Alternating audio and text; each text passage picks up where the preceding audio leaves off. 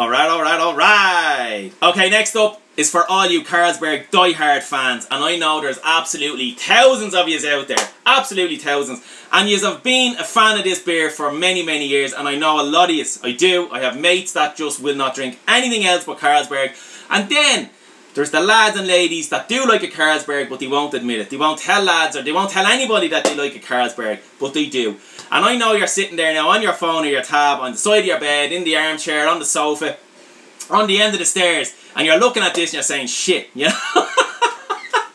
But listen, I tell you, people know you like Carlsberg. Your mates, your workmates, your family, they already know you like Carlsberg. So just let it out. Get it out there, you know. Come clean with everybody. And that's it. Job done. But anyway, for the die-hard fans that do love Carlsberg, I have this for you. Bang! There you go. Carlsberg Pilsner, as now it's called. Has to be posh. This is a 500ml bottle. A rare one is what I'm told. And this is the 5% in alcohol version. Get a close up there. There you go, boys. I hope you can see that. 5% in alcohol. One of these will set you back €2.20 in the icebox in Balbriggan. Come on, Balbriggan. So anyway, I'm going to rip the head clean off this, stick it in there, and tell you what I think. Now, I'm not a big Carlsberg fan myself at all. I just admit it out straight. But if I was handing one at a party, I would take the hand off you. But there you go. So here we go. Let's take his hat off. Now, hang his hat up over there. Get him in the glass. Alright. Now, okay. Let's get the old kissers right around the old glass.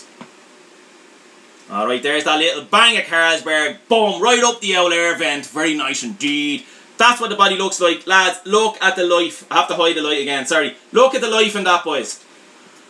Jesus, I could be, you know, on the Carlsberg by the end of the night. Here we go.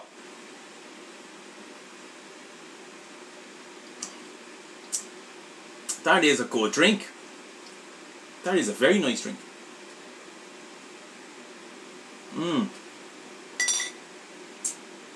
I am pleasantly surprised, lads, with this.